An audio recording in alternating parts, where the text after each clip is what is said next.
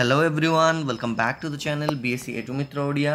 आज वीडियो में डिस्कस करवा all about the structure of ribosome along with the assembly of ribosome. ये दुईटी topic को आम डिटेल आज कवर अप करवा। ठीक अच्छे। सो जो मैंने प्रीवियस वीडियो मानक देखा चाहूँ तुमको डिस्क्रिप्शन बॉक्स में लिंक मिल जाव। तो चलो समय नष्ट न करके स्टार्ट करवा आज वीडियो को which is all about structure of ribosome in prokaryotes.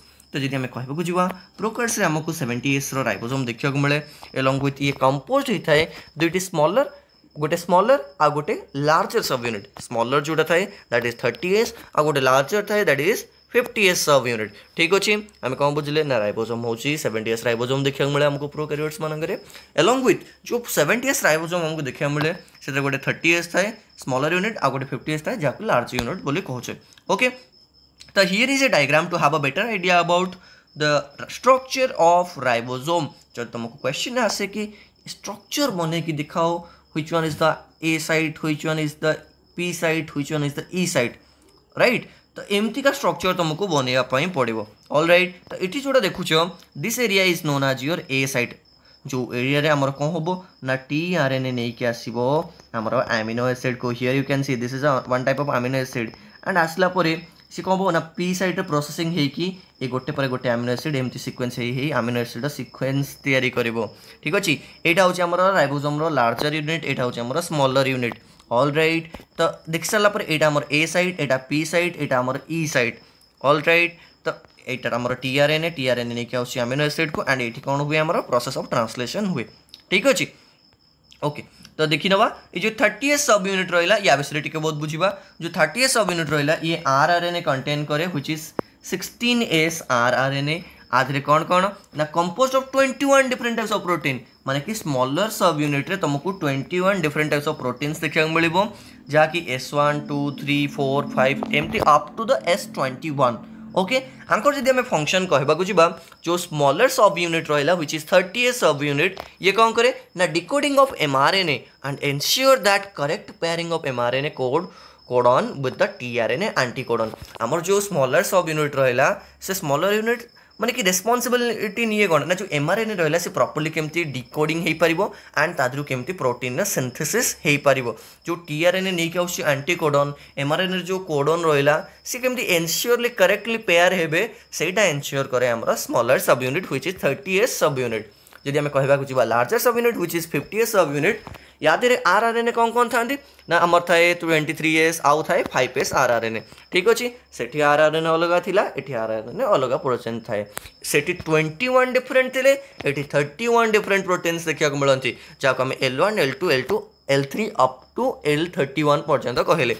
जब आम फंक्शन देखा जा एमारे रेस्पॉन्सिबल था catalysis of polypeptide bond formation. जो अमीनो एसिड आसीबो ना tRNA नहीं कि आसीबो 1 by 1 अमीनो एसिड से 1 by 1 अमीनो एसिड आसला परे गोटे गोटे अमीनो एसिड जो प्रोसेसिंग साइड रे बाहर की गोटे लंबा चेन टे बनाऊँगी से जो अमीनो एसिड मिश्रण भितर जो पेप्टाइड बॉन्ड टे हम से किए रेस्पॉन्सिबल थाए ना 50S सब unit. Okay. So this is the structure of ribosome which is present in the prokaryotes. Functional side जब हमें कहवाक जा जो राइबोसोम रहा राइबोसोम स्ट्रक्चर हमको ए साइड देखा मिले, पी साइड देखा मिले, ई साइड देखा मिले। ए साइड को आम कहले अमीनो एसिड साइड आउ आम पी साइड को कहले पेप्टिडाइल साइड आउ ई साइड को कहले एक्सिट साइड। तो आंकर काम कौन ना ए साइड रे कौन हुए ना entry side of the amino acid tRNA। जो tRNA अमीनो एसिड को नहीं आसो ताको आम कहले amino acid tRNA which brings a new amino acid। लेकिन obviously amino acid tRNA कौन तार टेल ले गोटे अमीनो एसिड को धरिकी नहीं आसो प्रोसेसिंग साइड रे कौन हम ना प्रीवियस tRNA रो देखी जाइथिबा अमीनो एसिड नुआ करी tRNA नहीं आसो अमीनो एसिड को मध्य पेप्टिडाइल बॉन्ड फॉर्मेशन हम बा चेन तैयारी हम। एक्सिट साइड थ्रू रे कौन हम where the डीकैटालाइटेड tRNA exit the ribosome ribosome को छाड़ी के बाहर की जाइथा बेर। ओके। तो राइबोसोम रो असेंबली जदि हमें डिस्कस करियो जा तो राइबोसोम रो असेंबली जो रहा it's a complex and highly regulated process जे कि इन्वॉल्व करे कौन ना coordinated synthesis of and processing of rRNA and ribosomal protein. Ribosomal protein आउ rRNA प्रोसेसिंग बहुत कॉम्प्लेक्स और कोऑर्डिनेटेड फॉर्म रे हवा द्वारा हमको राइबोसोम रो असेंबली देखा मिले। तो चलो से प्रोसेस टी को डिटेल एनालिसिस करवा। प्रोकैरियोटिक राइबोसोम रो असेंबली केमती होता है। फर्स्ट हमरो आरआरएनए रो ट्रांसक्रिप्शन हुए केमिति ना हमर जो आरआरएनए रहिला it transcribed by RNA polymerase. You know about that कि प्रोकैरियोट्स मान करे प्रोसेस ऑफ ट्रांसक्रिप्शन स्टार्ट करे कि ना आरएनए पॉलीमरेज ओके। बट जदि हम यूकैरियोट्स कहबो जिवो in that case RNA polymerase 2 okay.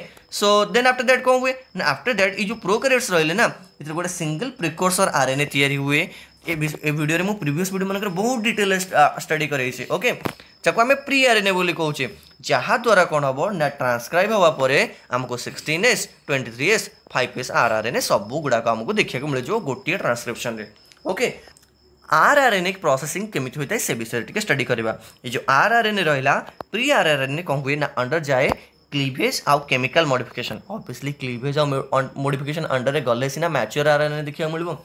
But ये जो क्लीवेज रहिला कि केमिकल मॉडिफिकेशन रहिला से हुए केमती ना by the process of methylation और सीडो यूरिडाइलेशन प्रक्रिया द्वारा हमर गोटे प्री आरआरएनए से मैच्योर आरआरएनए रे परिणत होता है। जदि मैं कहबो जे प्रोसेसिंग ये फैसिलिटेट होता है स्मॉल न्यूक्लियर आरएनए एसएनआरएनए जाको कहूचे ठीक अछि एंड एसोसिएटेड प्रोटीन्स को द्वारा आरएनए रो प्रोसेसिंग रो प्रक्रिया संभवपर होई पारे थाए।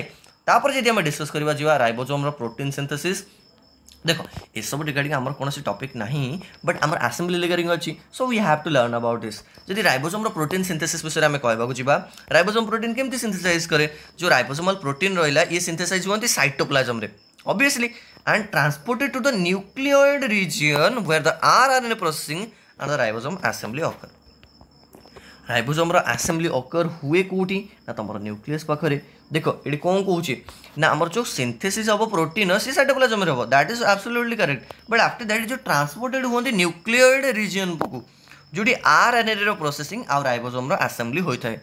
जदि आम सब यूनिट असेंबली कथा कहूँ जी आम जो 30 सब यूनिट रहा ये कौटी असेंबल हुए ना assemble begins in the binding of ribosomal proteins to the 16S rRNA.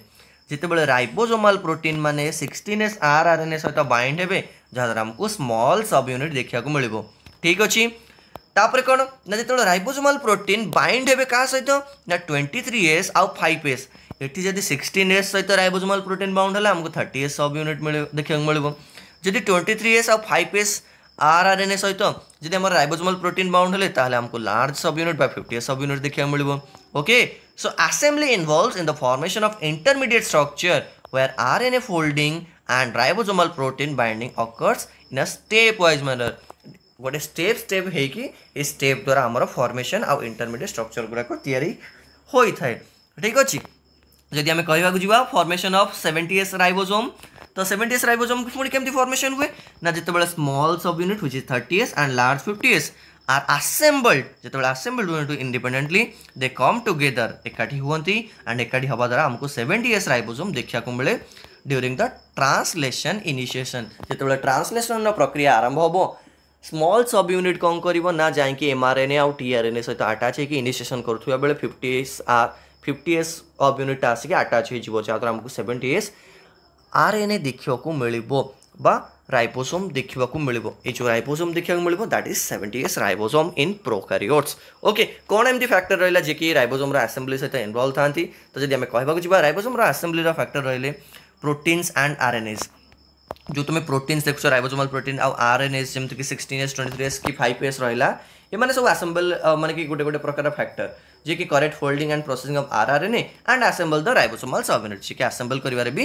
Help करती। जदि आम कहवाक जा ये जो आ गोटे रहा कौन ना आमर चैपेरोन्स जो रहा ये कौन करती आपको देखो ये assist in the proper folding of ribosomal proteins and prevent incorrect interaction माने कि प्रॉपर केमती फोल्ड है कि से राइबोसोमल प्रोटीन माने लागिबे आउ केमती माने कि इनकरेक्ट इंटरेक्शन जमती न होबो सेटा भी एन्श्योर करती ए चैपेरोन्स माने ठीक अछि। तापर जब प्रोसीड करवा जीटीपीएस ये जो जीटीपीएस रहा मैंने कौन करती ना ये एनर्जी प्रोवाइड करती ensuring the timing and accuracy of the assembly process. अच्छा ऑब्वियसली असेंबल हम माने एनर्जी तो निहाती दरकार एंड से एनर्जी प्रोवाइड करती किए ना जीटीपीएस माने ठीक अच्छे। आउ रही exonuclease and endonuclease exo endo word ही बुझा पड़ी ये मैंने कौन था ना इनवॉल्व था in the processing of mature RNA तो obviously maturing of pre RNA जोटा रहा है पुणी मैच्योर हम ना आगे चाहिए से मैच्योर किए इनवॉल्व था ना एक्सोन्यूक्लियस एंड एंडोन्यूक्लियस ठीक अच्छे। जदि आम असेंबली क्वालिटी कंट्रोल विषय डिस्कस करिया तो ensure that only correct assembled ribosomes are functional. Obviously जो 30s और 50s दुटा assemble थी correctly ताको हमें functional ribosome बोली कहबा. Okay, misassembled or defective ribosomal subunits are degraded. जदि 30s किंबा 50s subunit हमारा तैयारी हेई परिनी तो से कौन बने degraded भी हेई जाए. Okay, so this is what we need to know about in this class and I hope कि तुम माने बुझी पारल जहाँ भी हमें डिस्कस कले. फिर भी जदि किसी भी डाउट अच्छी तो तुम मैंने कमेंट बॉक्स में निश्चय भाव में पचारि पार एंड मुझे समरी करके तुम मानी लिखे सब क्लास लास्ट में कारण तुम देखने फटासीना मन पड़ जाव क्लास लास्ट को आम कौन पढ़ले. Okay, so thank you for watching this video. Thank you.